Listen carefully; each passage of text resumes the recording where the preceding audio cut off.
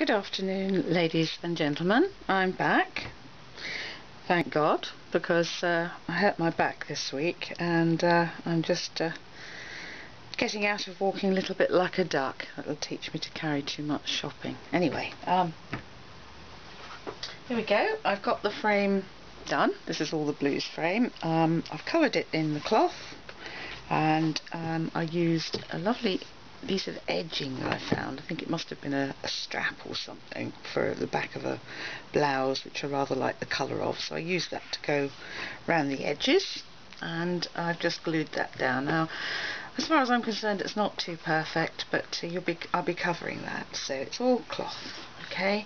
And I used my staple gun to sort it out and set it at the back, okay? Alright, now I've been making some leaves, and this is some of the leaves that I've been making, okay? I've used various pieces of cloth and I've used a fabric paint, alright?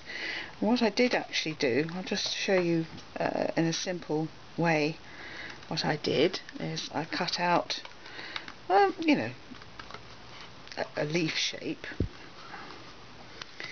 And I hope you can see this because it's actually a small one. So just cut out a sort of a leaf shape, and I choose the cloth obviously the right way round. This is one of the cloths I used, so I'll just put that in the corner there. I'll see if I can get it edged off properly. And I cut around and flatten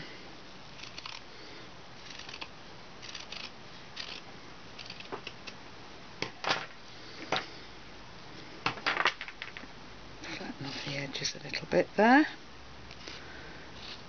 You can clip it as you go along, and I used a tacky sort of fabric glue, and I always found it better to sort of do I like the cardboard with the sort of shiny white surface, if I can find them. They're on the backs of old notebooks and things like that.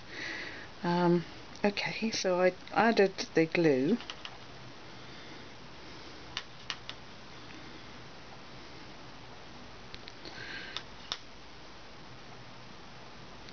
While that's getting nice and tacky, I clipped the edges.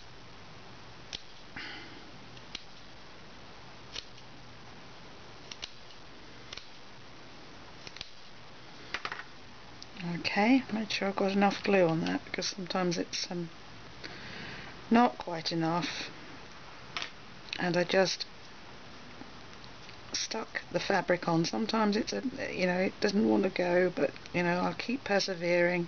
Depends on the fabric you're using anyway. This is quite a thick fabric. I'll do the same on this side, because if there's any sort of sticky outy bits you can always cut them off later. Okay.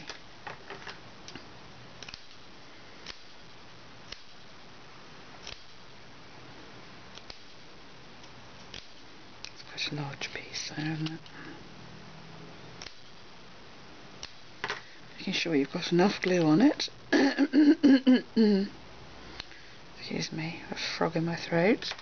Alright. And you just glue. I know it looks a little bit sort of and it can get very, very sticky. Alright. It's not wanting to go, is it? Make sure we've got plenty on there. And that's a bit messy job, keeping it on one side. Okay. And you're left with something like this. I'll sort that out later. Alright, and you leave it to dry. Wet wipe. You're left with your basic sort of leaf shape. Okay. What I did next was, let me just get my jar because I use this and it's sort of nearer to me. I'll just put this glue away and brush in water. I hope you can see this. Okay. I'll find a leaf that I just made for these purposes. So I have to put something on here so that you can actually see what I'm doing. And I used a fabric glow which I found in a second-hand shop, but apparently the shop doesn't make these anymore.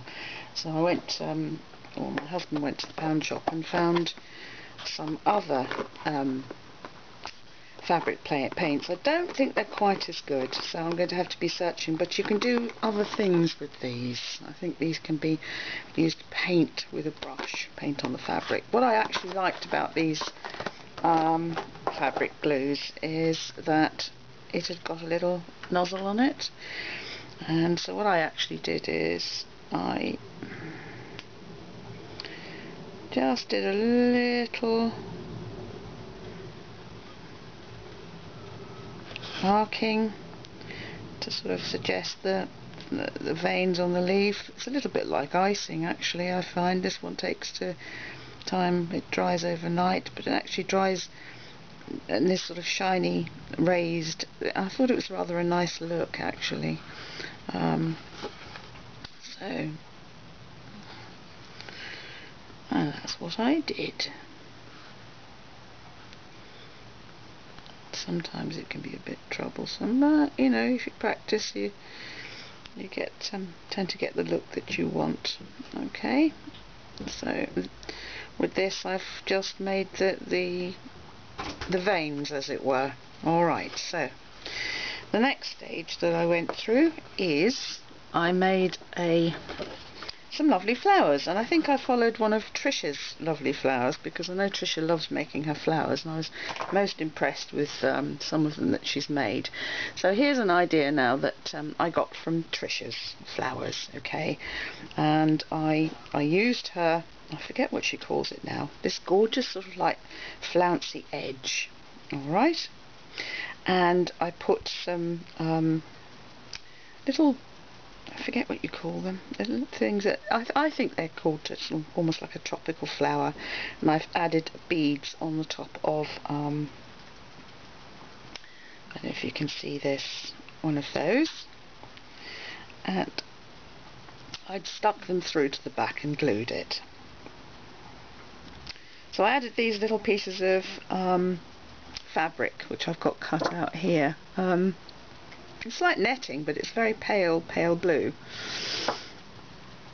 So I made these fabulous flowers to go on this frame that I'm doing. Alright, I'm going to attempt to try and make one. I don't really know how long I've got on this particular thing on my camera, so I'll just have to see here, but I'll try. Okay, what I did do is just, I'm sure that Jennings 644 or Fifi would laugh at the way I've done this, but what I did was I put glue on the end of that. I've got my glue gun on here. In fact, I'm having to use my old glue gun because the new standby wasn't actually working, so that was a bit of a pain one way or another, so we've got to get another one. So I just put this little bead sort of in there, and swizzled it around a bit because obviously it's I used too much there, but never mind. There we go. So I just put a bead on there, followed by a couple of sparkly ones which I'd found, which are very sort of like a deep sort of blue, a grey blue colour. I fitted those on there with a little bit of glue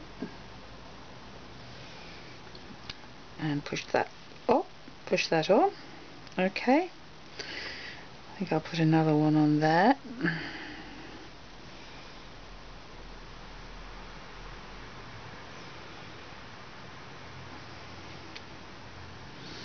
So I made up the lovely flower, like Trisha's flower, keeping it all sort of going the same way. Then I just rolled pieces of this lovely sort of it's quite lacy in places, but they use the plain area, so I just folded it over